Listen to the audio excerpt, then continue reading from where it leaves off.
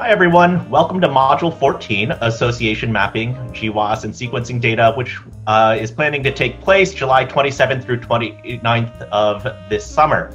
I'm Mike Wu. I'm an associate professor at the Fred Hutchinson Cancer Research Center. My lab develops statistical and computational methods for all sorts of different high-dimensional data. And we've been working in genetic association analysis for around the last decade or so. Hi everyone, I'm Tim Thornton. I'm a professor in biostatistics at the University of Washington. I'm a statistical geneticist, and my research as well develops computational statistical tools for analyzing large-scale and complex genetic data. I've taught this course with Mike for a number of years, and so we wanted to give you a brief introduction and description of Module 14 for the Summer Institute in Statistical Genetics on genetic association testing and GWAS with sequencing data.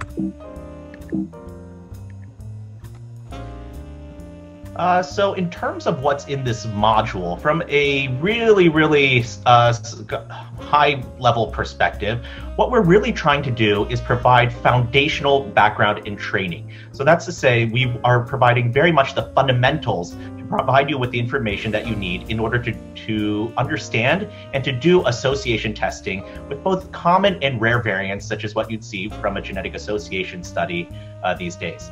Operationally, our course is very much hands-on, and so we're going to show you how to actually do this with real data, and this is both, again, for the GWAS component as well as for sequencing and sequencing.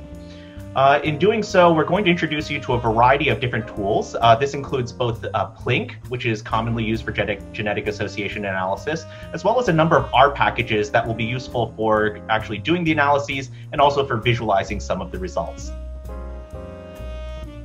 So this module will cover a lot of topics, and so we'll first talk about genetic association testing with dichotomous traits, so it's like case control studies, and then we'll move on to association testing with quantitative traits.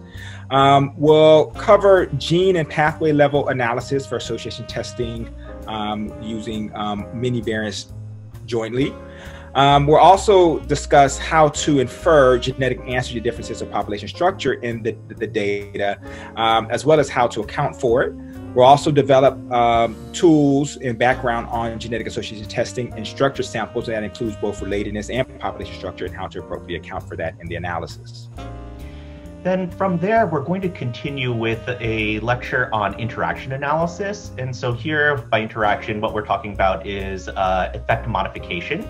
So gene-environment interactions and also gene-gene interactions, or epistasis.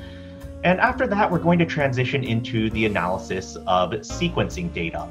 And so one of the major differences between say, genome-wide association studies and sequencing is the availability of rare genetic variants. And so for the next few lectures, we're going to talk about different statistical tests and approaches for analyzing rare, that's to say low frequency genetic variants. So we'll talk first about collapsing tests, and then move on to kernel tests and omnibus tests for rare variants. And then we'll conclude by talking about some issues such as power and sample size, some design considerations, as well as other emerging issues in the field of sequencing data analysis. So for this module, we'll have 10 sessions over 2.5 days. The sessions will be based on 10 streamed lectures that will be available in advance, and then we'll have hands-on sessions where we will be available with Mike and I for questions and going over possible solutions for the questions, and we'll also discuss approaches to some of the more open-ended exercises. All right, and so with that, we look forward to seeing you this summer. Please let us know if you have any questions. Feel free to email us. Thanks. Thanks, everyone. Hope to see you soon.